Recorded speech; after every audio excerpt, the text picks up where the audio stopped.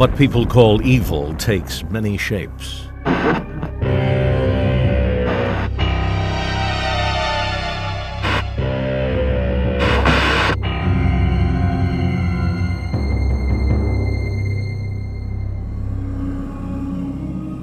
Throughout history, we have tried to understand where it comes from and why it strikes when it does.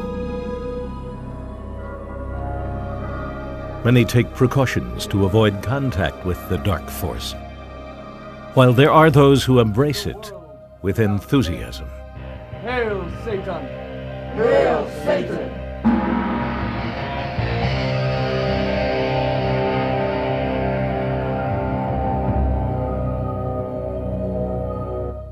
Hello, I'm Bill Curtis. On this program, we'll examine a place, an object, and a person who are associated with the concept of evil. First, Highway 666, a road so steeped in suffering it's known simply as the Devil's Highway. Then a man in Scotland traces the bad luck in his life to a car with the license plate 666. And finally, we'll meet a mother who joins the Church of Satan after meeting its charismatic founder, Anton LaVey. There are many who believe the devil is a real force in the world, but is he better understood as a character, manufactured by man to account for the unexplained?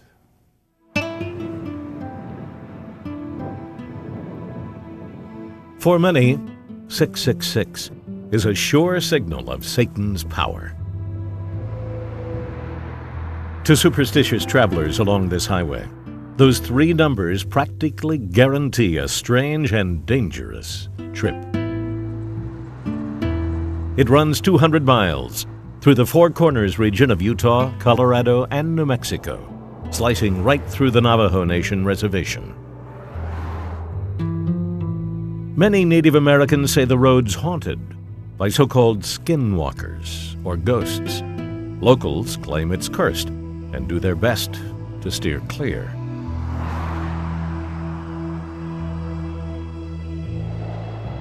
From a string of gruesome car accidents during the 1970s and 80s to a killer virus that swept through the community in 1993, the so-called Devil's Highway has gained a fearsome reputation. Some believe the region's fate was sealed when the pavement for the highway was laid in the 1930s and named as the sixth road to cross Route 66. I always thought it was really strange that someone would put that number on a road. Who in their right mind would label a highway 666? Who would do that? The original reference to 666 is found in the last book of the New Testament, Revelation, chapter 13, verse 18. Let him who has understanding reckon the number of the beast, for it is a human number. Its number is 666. Over the centuries, the passage has been interpreted in various ways. Nonetheless, the number 666 has come to symbolize the Antichrist. And to many, it is a sure sign that evil and destruction are lurking nearby. Many people, including myself, would think it'd be great if they just changed the name of the highway, if that would help solve some of the deaths and some of the problems and the perceptions that people have here. Locals call it El Camino del Diablo, the Devil's Highway, and it certainly lived up to its image during the spring of 1998. On Friday, May 29th, just after 9 a.m., the people of Cortez, Colorado were going about their morning routine. Good morning. This is KTNN News. I'm Bernadette Chateau. Officer Dale Claxton was on patrol when he spotted three men in a water truck that had been reported stolen. They were heading towards Highway 666. The officer called for backup and flipped on his lights. I'm behind that, southbound on 27, about a half mile north of H. He's pulling over. I'm going to contact him here. 10-4, 924. What's your location? Cortez, what's your location?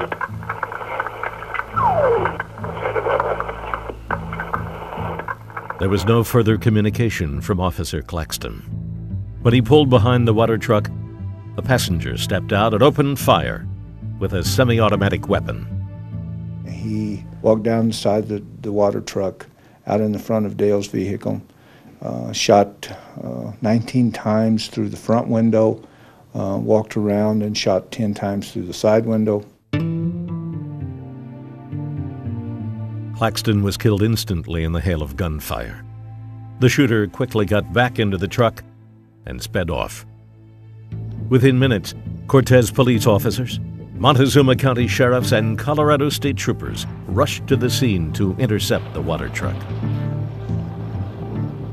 By then, the suspects had pulled into a driveway and piled into a flatbed pickup after holding up its owner. Their next victim, Deputy Sheriff Jason Bishop, didn't even know what hit him. Jason Bishop drove his patrol car past the driveway where the water truck had gone. They pulled out behind him and opened fire on him from the behind, striking Jason in the back of the head. After shooting Bishop, the threesome raced down the county road at high speed, firing at any police car they encountered. Then they met up with Montezuma County Detective Sergeant Todd Martin. From around this curve, I seen this orange and white pickup truck that was traveling extremely fast. I just knew that this was a suspect vehicle. Officer Martin spun his wheel and pulled into a nearby driveway. When I rolled out of my car, I closed the door behind me. Just before I stuck my head up over the hood, they just opened up with automatic rifle fire. Once again, the men in the pickup fled the scene, leaving Detective Martin crumpled on the ground with serious injuries. The police finally had a fix on the truck. They pursued the gunman's vehicle as it headed towards the Devil's Highway. But the suspects were one step ahead.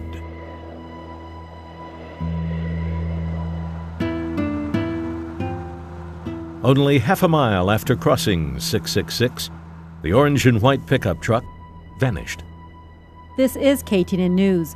A Cortez, Colorado police officer was shot and killed today after pulling over a truck suspected of being stolen.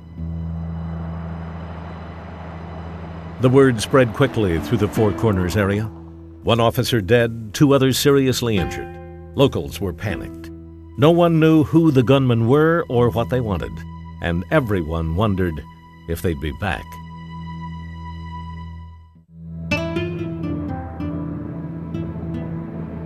Many residents of the Southwest are convinced that Highway 666 and the communities that it crosses are cursed. They half expect strange things to happen here. On May 29, 1998, a routine arrest turned deadly when 3 gunmen in a stolen vehicle opened fire outside Cortez, Colorado, killing 1 police officer and injuring 2 others. Police and state troopers gave chase, but the 3 men managed to bewilder their pursuers and disappear in a canyon, leaving behind only the vehicle they fled in.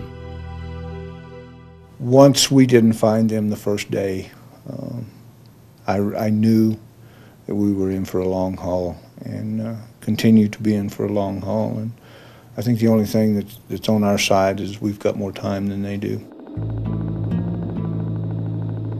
Local authorities wasted no time calling on the federal government and neighboring jurisdictions for help. Hundreds of law enforcement officers, SWAT teams, and the FBI swarmed on the scene within a couple of hours. They speculated that the men had passed through McElmo Canyon and continued on to Utah's Cross Canyon. Police combed the area. We used helicopters, we used fixed-wing aircraft, we used tracking dogs, we used human trackers. The search was fruitless. It seemed that police were hunting for shadows for the first 24 hours. They didn't know the identities of their suspects, let alone a motive for their crimes. Finally, they got a break. Authorities in southern Colorado say a tip from a disgruntled girlfriend led police to the identities of 3 suspects named in last Friday's fatal shooting of Cortez policeman Dale Claxton.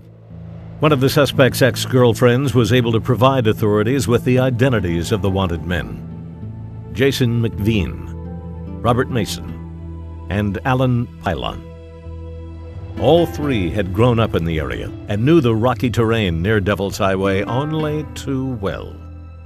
We chased them into their own backyard, and they know the area. They've been there. They've backpacked in that area for years and years. Despite identifying their prey, the FBI and local authorities still weren't able to track them down. No one could begin to explain why the men had been driving through the middle of Cortez, Colorado, armed to the hilt in a stolen truck. Anxious residents and interested observers, including renowned mystery writer and New Mexico resident Tony Hillerman, came up with all kinds of theories. What the devil were they stealing a water truck for? Well, I don't know, and no one else knows. Some people believed they were going to fill it up full of something or other and blow up a dam. Other people say no, they were going to go rob the Ute Mountain Casino. For 6 days and nights, police searched for some sign of McVean, Pilon, and Mason. They found nothing. Then, on June 4th, one of the suspects, Robert Mason, came out of hiding on the banks of the San Juan River in Bluff, Utah. He shot and wounded a sheriff's deputy, then, inexplicably, surrounded himself with ammunition and took his own life. The other 2 remained at large. Navajo police say the armed fugitives are believed to be on the Navajo reservation in the Bluff, Utah area. To this day, the remaining fugitives have not been found.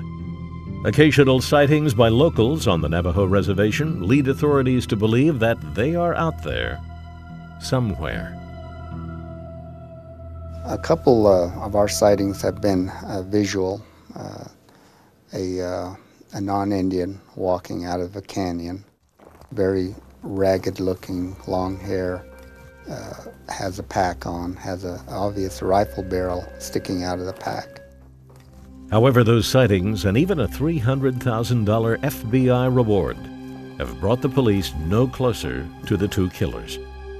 Most believe they're still hiding out somewhere in the craggy canyons that flank Highway 666. We're in it for the long haul. There's no give up. I mean, until this thing is brought to some kind of conclusion. We either find their bones or their bodies or get them. How were the Cortez killers able to essentially vanish in thin air? The question troubles many locals who are convinced that Highway 666 and the communities that border it are cursed. This region has a rich history of harboring outcasts. Native Americans were able to evade capture during the 1860s by hiding in the rocks. In the late 1880s, Butch Cassidy ran from U.S. Marshals, supposedly taking refuge in the hills here. Many suspect that Cortez fugitives McVean and Pilon followed in these footsteps and have managed to conceal themselves from their pursuers. If you can find a place where you can get food and water, and there's places you can do that, springs and stuff, you're not likely to run into much traffic because the Pinon Jays don't call 911 and report seeing you, and neither do the bears. Members of the police force that have been tracking the 2 gunmen since May 1998 agree. They insist the road is no more evil than any other highway. 666 to me is just another road number, just like 89 or 87 or 64. They're all road numbers. Why it happened, I don't know. Why they haven't been caught is way beyond me. I would say the investigation has been cursed. Local officials point out that the manhunt has been plagued by problems from the start.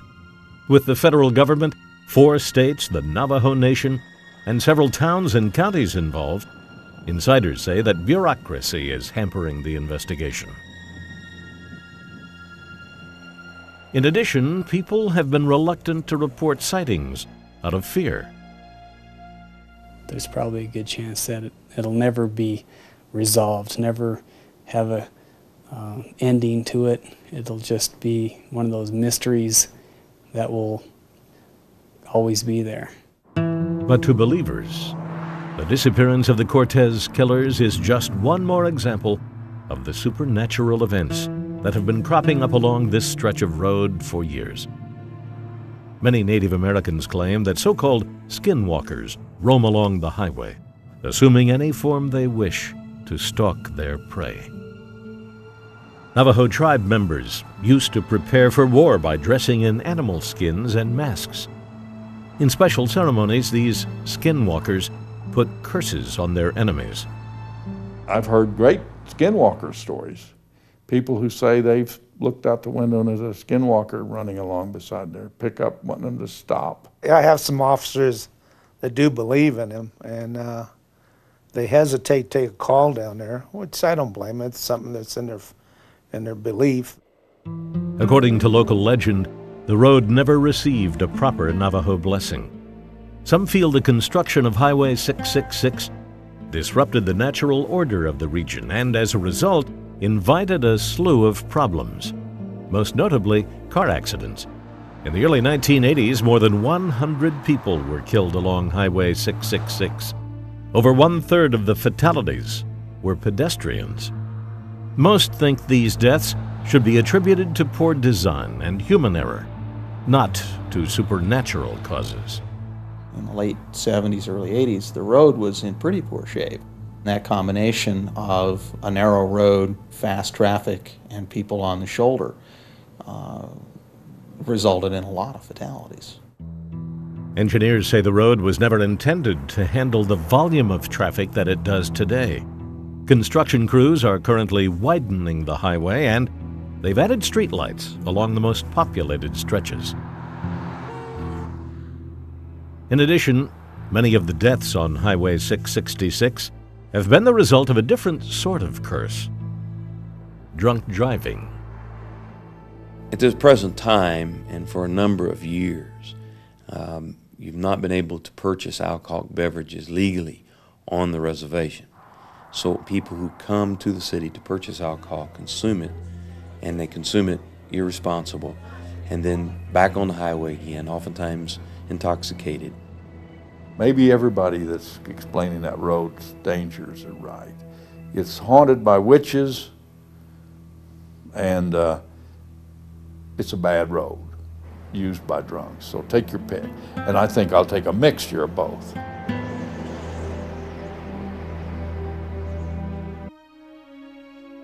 The work of the devil. Some see it as tragedy, full of death and destruction. Others view it as comedy, a playful, manipulative force, waiting to pounce on the unsuspecting. One Scottish man blames the devil for his collision with bad luck. He's pretty certain his car was running on something more sinister than gasoline. In 1993, Ken Story appeared to be on the road to success. The 33-year-old had a happy marriage, a young daughter, and was doing well financially. He owned a small glass framing business in Glasgow and worked part-time at a neighborhood pub. To celebrate his prosperity, Ken decided to purchase a new car.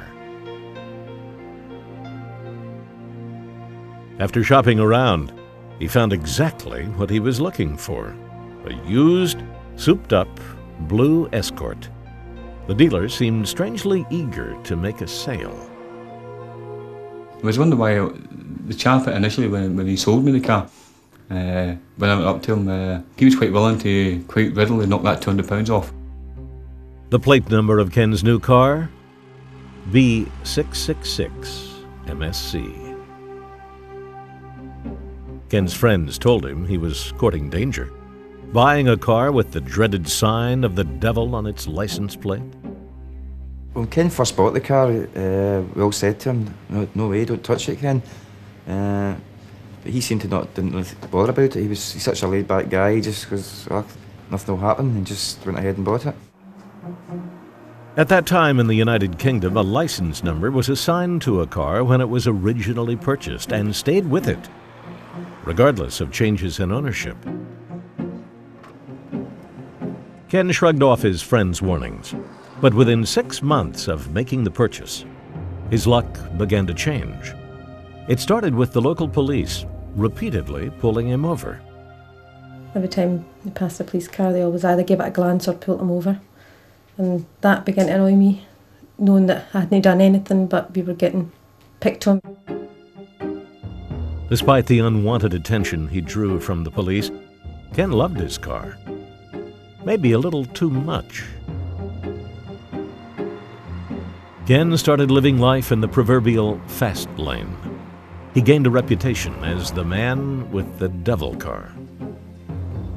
During the day, he spent more time driving through the countryside than he did at his job. And he stayed out late, cheating on his wife. It wasn't long before Sandra and his friends caught on. And it was so easy for them to track me down and find out what I was up to, because the car was so unique and it was so easy to spot. So all my shenanigans was getting harder because you just couldn't hide this car. Tired of Ken's running around, Sandra kicked him out of the house. As if things weren't bad enough, Ken's business began to falter soon after that. And then one morning, to Ken's disbelief, he woke to learn that his 666 Mobile had been stolen. The police told Ken not to expect to see it again.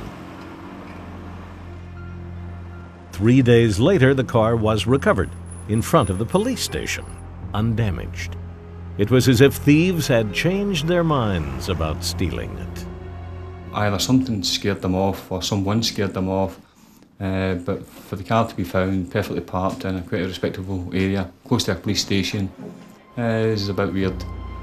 With the car back in his possession, Ken's bad luck persisted. Parking tickets started arriving in the mail. Ken paid the fines, even though he didn't remember getting the violations in the first place. Ken investigated the situation after receiving a half-dozen notices. He found out that the person who bought his old car had failed to put the vehicle in his name and was parking it illegally all over Glasgow. Ken's discovery came a little too late. A warrant was issued for his arrest. When he went to the courthouse to straighten out the problem, he was thrown in jail. After spending 10 hours in a cell, the confusion was cleared up, and Ken was finally free to go. I thought, how the hell did I get out of this? Not just the car mess, it was like the business mess, the marriage mess, the whole thing was just crumbling round about my ears. Ken's company went belly up only a few weeks after the jail incident.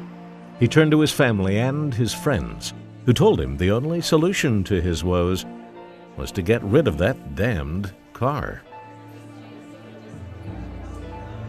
Couldn't handle it anymore.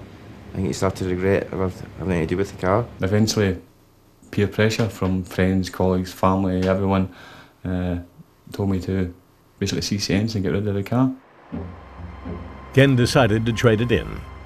He hoped that his life would return to normal as soon as he got rid of license plate number B666 MSC. On the day of the trade, Ken drove his car to the dealership for what he thought was his last drive in the so-called devil car. And I was probably less than 100 yards away from the garage which I was due to trade in, and this woman cut in front of me and I just ploughed straight into the back of her. There wasn't a mark on the other car, but Ken's Escort was totaled. The dealer, of course, took one look at the Escort and refused to make the trade. To make matters worse, Ken had let his insurance lapse in anticipation of the trade-in. If he had been in the accident just 2 hours earlier, he would have been insured. The only way he was able to finally get rid of the car was to sell it to a friend to rebuild. I said to him to take out a large insurance policy on it. Ken says his luck changed almost immediately. First, he was promoted at his part-time pub job. Then he and his wife reconciled, and the following year had a second daughter. Ken Story is grateful that his string of misfortunes are behind him, and he says he'll do just about anything to escape another run-in with the number 666.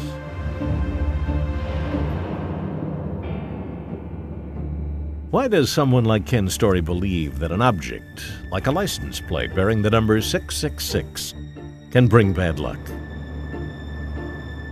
Experts say it's common for a person who's already on a path of self-destruction to blame outside forces for their misfortunes. It appears that someone in Ken's situation who might have made some poor decisions, maybe didn't handle success as well as they might have, would perhaps want to attribute the misfortunes that they've had to something, again, outside of themselves, as opposed to taking personal responsibility. 666 has become a superstition in our culture. Just as many do their best to avoid walking under ladders or crossing the path of a black cat, some people will go to great extremes to dodge anything that bears those numbers. I don't think it means that at heart we all believe in the devil. I just think it means that we take a view that these things probably don't exist, but it's probably best not to provoke them. Ken Story does accept some responsibility for his 6-month ride on the wild side, but he can't help feeling that the 666 on his license plate drove evil into his life. To me, it was just a bad luck number. I will always remember that car. I don't think I'll ever forget it. It's not until months, years even passing on, that you sit back and think all the different bad luck after bad luck. You don't begin to realise, could it possibly be the 666? Or is it just one of these unexplained things? Walpurga, Walpurga, Pandora. You might say these people are having a devil of a good time. Their children are tucked safely in bed. Their pagers and cell phones are turned off so they won't be interrupted. At any time now, they'll be calling on their cherished friend. Hail Satan! Hail Satan!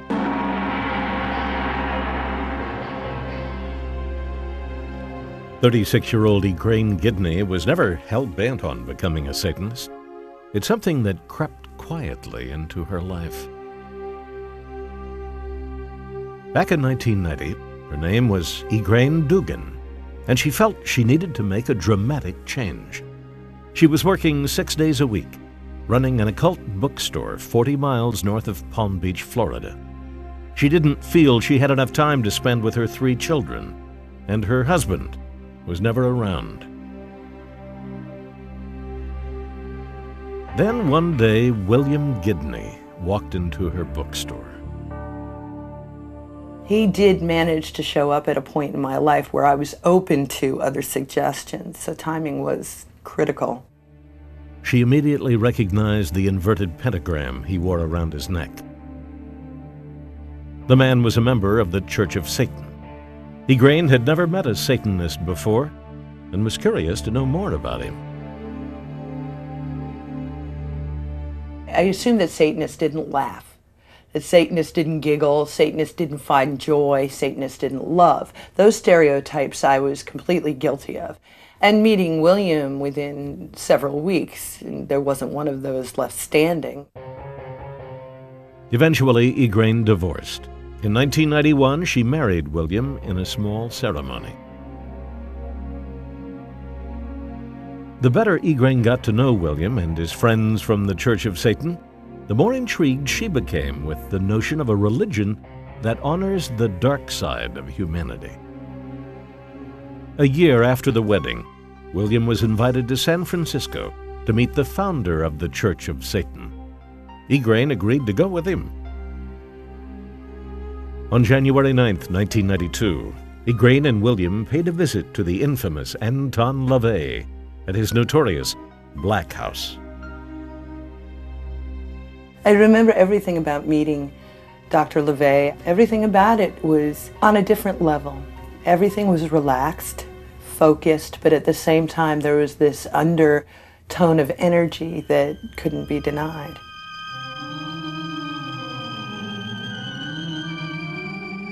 Anton LaVey had started his career doing a variety of unusual jobs, playing the organ for carnivals and burlesque houses, taming lions, and working as a crime photographer for the police department. He first gained fame as a member of San Francisco's counterculture. Beginning in 1963, a group of eccentrics known as the Magic Circle met once a week at Anton's house to discuss the occult. He started gathering this interesting cadre of people around him, and they wanted to explore some of these rituals and some of these sort of offbeat ideas that all of them were coming up with. The weekly topics ranged from vampires and werewolves to magic and ESP.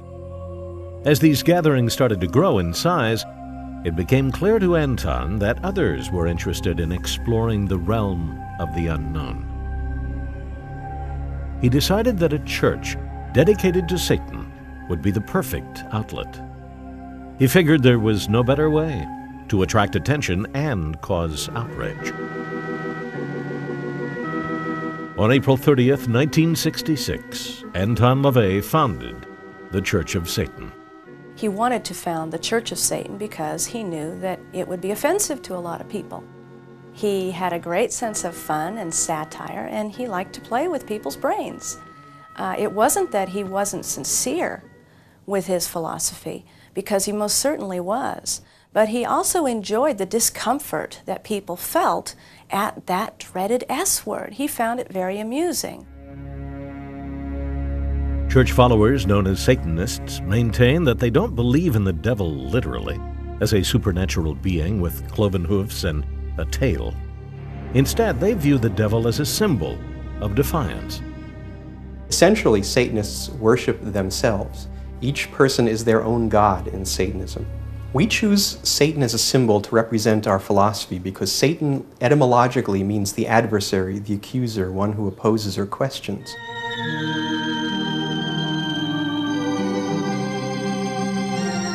At first, the church only attracted followers from around the Bay Area. Then in 1967, Anton performed a satanic wedding, baptism, and funeral. The media clamored to cover the events. Overnight, Anton LaVey and his church achieved international notoriety.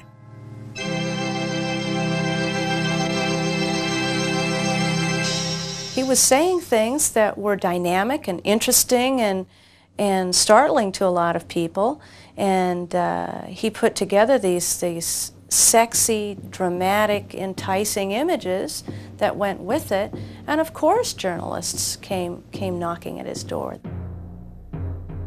Anton, as the church's highest priest, wrote the Satanic Bible and instituted rituals known as the Black Mass. Open wide the gates of hell and come forth by these names. The ceremonies were full of parody and satire. Anton would light black candles and lead followers in chants to Satan while standing in front of a naked woman serving as the altar. With his public rituals and his blasphemous black masses, Anton gained quite a following. Critics saw him as a media hound, only out to gain publicity for himself.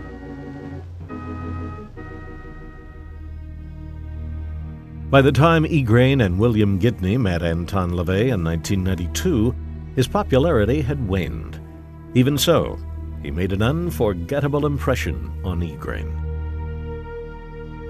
I walked into feeling that this really didn't mean much to me, and walked out of feeling that this was life-changing. And for a long time, not wanting to accept that any one incident could have a profound change on my life, but being unable to dismiss it. It was magic. In 1992, Igraine Gidney and her husband, a confirmed Satanist, took a trip to San Francisco to meet the founder of the Church of Satan, Anton LaVey. Igraine had gone along to support her husband, but she left with a whole new outlook. Asmodeus. She says she discovered that she identified with the satanic philosophy and slowly began to embrace the devil. Adopting the satanic archetype, the archetype of the accuser, the opposer, that which is against stagnation, that which questions the status quo, that already fit with who I was. And therefore it was a very natural adopting of. Igraine was a native of New York City. Her parents, she says, were both atheists who encouraged her to make up her own mind about religion. In college, she studied anthropology and history. As an adult, she finally found comfort in the way Satanists challenged standard religious beliefs and realized that she shared most of their views, including the belief that some people are naturally superior to others. Satanists don't see anything as being equal. We see the entire realm of existence being hierarchical, and that specifically includes people. Over the next couple of years, Igraine adopted what she describes as a crucial tenet of Satanism: to devote time and energy only to things that are important to oneself. She spent time with her family and built up her occult shop. In November 1997, she decided to send away for an official membership application to the Church of Satan. I pondered over becoming a member and thought about it for many years, many years. But the decision to join the Church of Satan was based completely on suddenly I had something to bring to the table. And when that day came, I, without reservation, sent my application in. Now that she's a full-fledged member of the church, Igraine participates in satanic rituals. Hail Satan! On the altar is a young woman, her head pointing to the south and her feet to the north. Every salutation to Satan is punctuated with a gong. A sword is used to summon the Prince of Hell. The Church of Satan does not advocate abusing children or animals or performing blood sacrifice.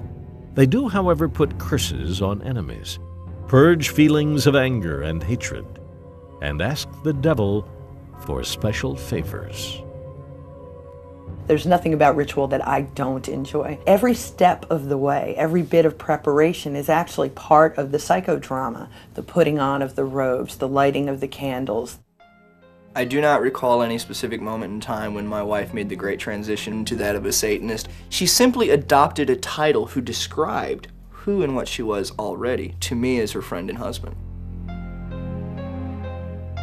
Igraine says that she has finally found happiness. She and William have 2 children of their own, and she insists that her religion and her parenting are compatible. Igraine requested that her children not be photographed for this story.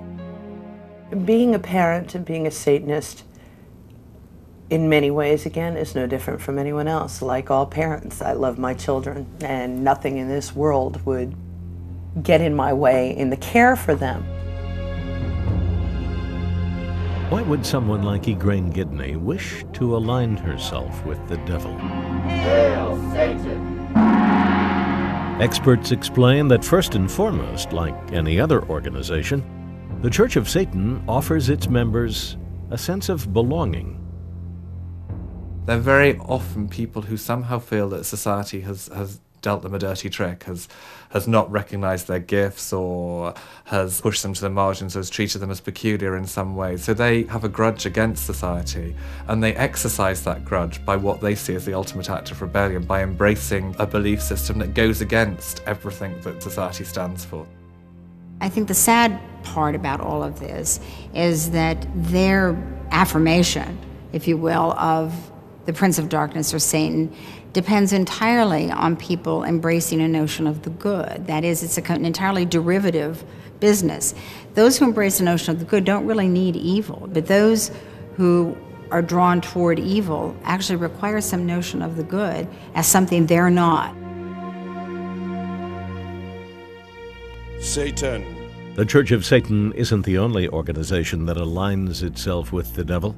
Lucifer. Observers generally agree that most of its members are non-violent. Belial. There are other satanic groups, however, with varying philosophies and ideals. And some individuals have committed brutal acts and blamed the devil for their crimes. Throughout history, the devil has always attracted people who were on the margins of society. The devil really was the first revolutionary. He was the first person who kind of broke out of the cozy citadel and made trouble outside. So radicals, rebels are always attracted to the first revolutionary.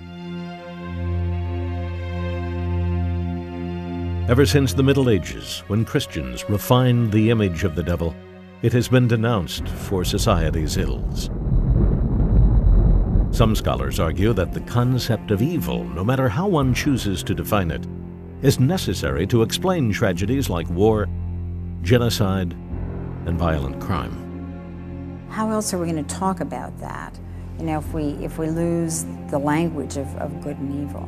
I think that you could point to some events or situations and say, that's the face of evil. That's how evil has manifested itself among us. If you're looking for the source of bad things that happen in your life, and as a society, if we're looking for the source of bad things that happen to us as a group, we have to start off by looking within ourselves. Don't encourage people to try and put the blame on some external scapegoat with horns and sulphur breath and scaly skin. It's just silly, facile, and out of date. Walpurga. Satanists agree that people should take responsibility for their own actions. They claim that's one of the guiding principles they live by.